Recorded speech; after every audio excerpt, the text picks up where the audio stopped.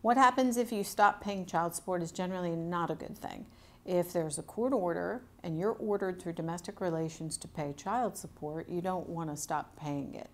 If there's a reason, that's a different story. Like if you lost your job, you're on unemployment, through no fault of your own, you've lost your job, then we would have you file for a modification of the child support. You don't just stop, because you can get into a lot of trouble.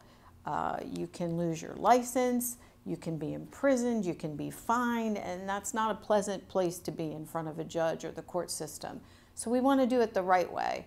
And if there's a reason to lower your child support or stop your child support, then we need to file the correct petition and make sure we do it appropriately so that you don't get in trouble.